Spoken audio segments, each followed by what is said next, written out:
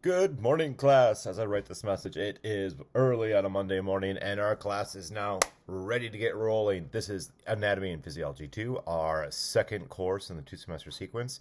And the purpose of this, and I am Mr. Durst, your course instructor. The purpose of this video is to give you a bit of a heads up on how to navigate the class. So I want to start with the introductory content here for our class. Work through everything on this list. Click on every link. Make sure that you're able to work through all of this content.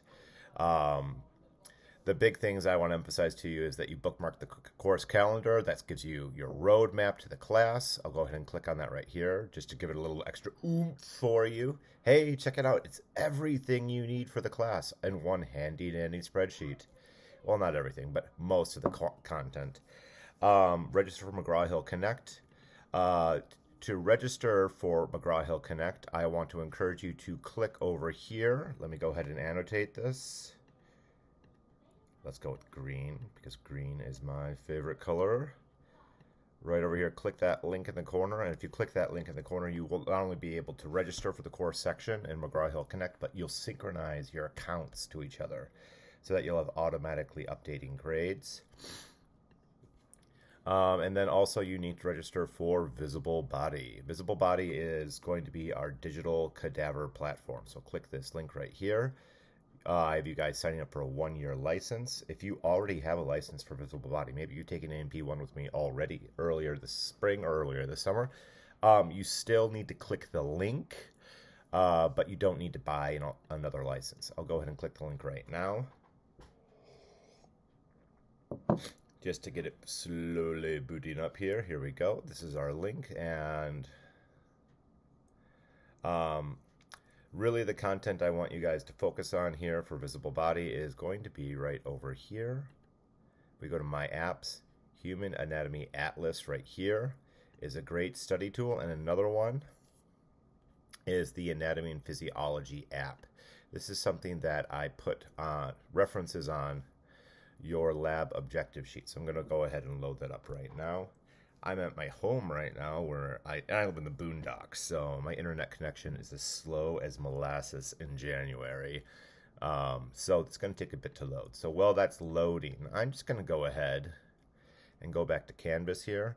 If you have any questions, your best place to post those questions is right here in the course discussions. I have it set up so that when you, I click that green little chevron on all of those so that if you post a discussion board question, I am going to get an email instantaneously whenever you post a discussion board question. Even if you delete that question after you post it, I still get the question emailed to me. So this is the preferred method for you to get questions to me, because not only do you get a quick answer from me as your instructor, but you might find out that somebody else has already asked the question and you don't even need to bother posting. Yeah, we're still loading. That's going to be a while. It's probably going to take 10 minutes. Curses my slow internet. When we talk about assignments, or when we look at, let's go back to the home page here. As we're looking at the home page, I have this class set up in a very linear approach just because I have ADD and I can't operate unless I have a linear approach to my life. I'm a big fan of lists. That's how I made it through college. So to help you guys, I have lists for you, lots of lists for you to work through. We have the student presentation, and then you have little video clips to work you through the student presentation. We have our lab objective sheet right here. So this is our week 1 lab objective sheet, the one that has been updated to reflect our current lab manual. And I want to emphasize here that only items listed on these weekly sheets are used and accepted on lab assessments. So in other words, if you come up, like on your lab exam, if you say red blood cell instead of erythrocyte, I'm not going to accept it. So please use the correct terms, the technical terms that we list on your lab objective sheets. You'll note that if there is something with an asterisk on it, that means that you need to be able to recognize that structure or that objective as a visible light micrograph, or in other words, be able to recognize it as a histology objective. So here we can see monocyte, lymphocyte, basophil, eosinophil, neutrophil. These all have those asterisks next to them. I could click the histology guide link over here. Slow, still loading, still loading. Oh yes, the joys of country living. Oh, it loaded. All right, anyways, back to the histology guide link. Sorry, I'm not going to pursue that tangent.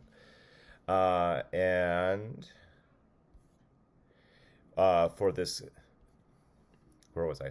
Where did my train of thought go? All right, found my train of thought. Asterisks. So you can see how there's an asterisk. Click the links that I provide for digital histology, and then you can then be taken to a website that offers those views. So right here, I'll go ahead and zoom in on this guy right here. Hey, this is pretty cool. These little pink things are erythrocytes over here at the tip of my pointer. That's a platelet or thrombocyte. And then this big guy right here with the purple specules or purple granules in it, that's a basophil. Kind of a cool looking basophil. And then over here, right over here, we have 1, 2, 3 nuclei, very light colored, or a 3-lobe nuclei. This is a neutrophil over here, but I digress. I'm not going to go over all of our lab objectives. That's not the purpose of this video. I'm kind of a histology geek. I really like histology. Let's go back to our lab objective sheet. Right here it says visible body A&P 28.1, 28.8. So if you load the visible body anatomy and physiology app, it's right here, 28.1. Here's blood. Is right there. And of course, it's loading really slowly because, well, that's my internet connection. Anatomy Atlas is still loading. I might just end up not showing you how it looks in this video just because of how slow it is. Tim, I'm making a recording. Shh, get out of here. Let's take a look here. We also have, if you are looking for more of a private question for me, maybe you have a question that you have for me that you don't want to share with everybody else, shoot me an email. My email is listed in the syllabus, so if we go right here to introductory content, we have syllabus. There we go. Oh, that is an old link. We need to fix that link. Let's go to the course calendar. Here we go. This will take us to the current syllabus. Too many hyperlinks in my life. Summer 22, there we go. So my course email, or my instructor email, is right here. Please don't call me. I'm not in my office over the summer. If you do call me, you'll leave a voicemail. The voicemail will get emailed to me. I'll get to it eventually, but it's quicker to just email me. In terms of key dates, this class is going to be done on August 6th. You can withdraw with no fee through July 13th. You can withdraw through July 26th to get a W. And the final exam is Friday, August 5th. I need to update that. Let me double check my course calendar right here. August 5th. Course is done August 5th. There we go. This is your standard syllabus, super generic, super blah. I do want to talk about your environment video. Please read through this section on proctoring of Canvas exams. When you're doing your environment video checks, I made a video showing you how to make your environment video checks. I take this pretty seriously. I don't want people to compromise the integrity of their examinations. If you don't follow the directions, you're going to lose 25% off your exam score right off the top. So please make sure that you read through the procedure on how to do your environment check videos. I don't like sending out those nasty grams. If something happens, maybe during the exam, something happens to you where you just like you feel sick and you just can't continue taking the exam, just hit submit. So the best thing to do is just enter the exam, hit submit, and then email me right away, and we'll work through it. Um, if you look, walk away from the exam during the middle of the exam and then come back and start answering questions, that's a big no-go. Please do not do that. That looks really bad. We have our grading scale right here. I have a pretty lenient grading scale in terms that I instead of bringing an A at a 94, I made it down to a 92. And then for a C, that's all the way down to a 71 instead of a 74. Just because I want to acknowledge that this class is a little bit tougher. Here we go. Back to our Anatomy and Physiology app, Invisible Body. You can see chapter 28.1 from our lab objectives that I referenced in our lab objectives sheet loaded. So we can see just that A and P app with Invisible Body. One of the things that I like about this app is that you have the digital cadavers, or these prosected cadavers that we can work through. In the Visible Body app, it has finally loaded the A&P Atlas app. It only took what? Looks like it took about 7 minutes for it to load. And we're in blood vessels right now and the heart. So I'm just going to go ahead and click on the heart right here. And we can now see our heart structure. You can click on structures and work through the lab objectives. I want to emphasize to you that not absolutely everything in this app, this digital dissection app, is going to have the same terminology as your lab objective sheet. Your lab objective sheet trumps this app. So make sure that you focus on the terms that we list on the lab objective sheet. Something that's very helpful is we have systems views where you can click on things like respiratory system, or you can add the urinary system and reproductive. You could add the endocrine systems or the skeletal systems. It's one way to quickly add or subtract items from your views. We also have the breadcrumb over here. So if I click on, let's say, the right atrium, but I'm really interested in the heart, or maybe I'm really interested in the circulatory system, they're just ways of changing the view. I'm going to go ahead and undo that right there. I'll redo.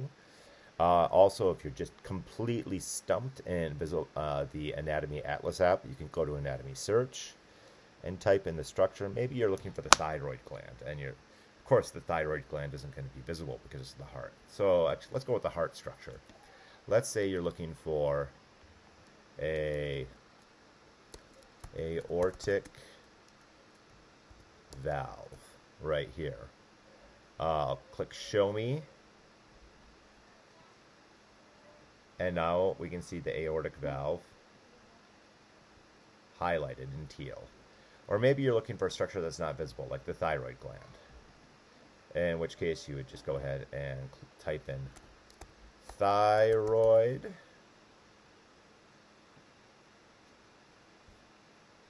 And I clicked Add, and I need to zoom out now. And now I can see, hey, I added a thyroid gland up there on the top. Not that I need it for this unit, but hey, it's there. So those are some of the essential functions within the Visible Body A&P app. You're also going to be, or Atlas app. I also want you to spend a good amount of time on the microanatomy section. There's some really good stuff here within the microanatomy section. So as we look at these structures, we have structures of a blood vessel. This is going to help you to learn the structures of the blood vessels, and is going to be applicable to your very first lab objective sheet for week 1 content. And at this point, the video is we're nearing the 15-minute mark, so I'm going to wrap up things on this video. I want to emphasize, class, that this course is a blast. There's lots of great content in this class for us to cover. If you have any questions or comments, please feel free to shoot me an email or post them on the class discussion boards, and have just a great time working through this course. If you need help, I'm here for you. Happy studies.